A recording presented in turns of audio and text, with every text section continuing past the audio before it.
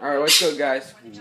Alright, so I'm going to do a prank for 100 subscribers when my dad gets here. He does not know about this prank, obviously. And I know what you're going to say. You already did the live stream, man, saying you made it to 100 subscribers. Why did you gotta make this? Well, to be honest, I'd rather make this. I wish I thought of this before the live stream, to be honest. Because I would have done this way sooner than the live stream.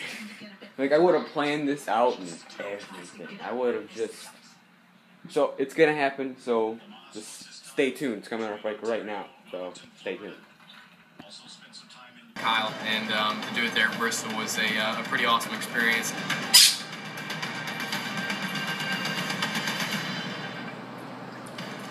And like in the spring, Eric Jones will start on the pole once again. Welcome back to the NASCAR Xfinity Series Food City 300. Take a look at the starting grid as the cars begin to roll off the pit road. Up front, it's Eric Jones and Kyle Busch. Kyle Busch is an 8-time Bristol Xfinity Series winner, but will be starting in the rear because of unapproved adjustments.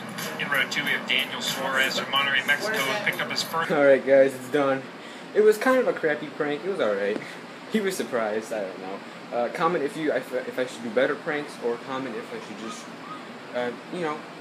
do more of these. Peace out, guys.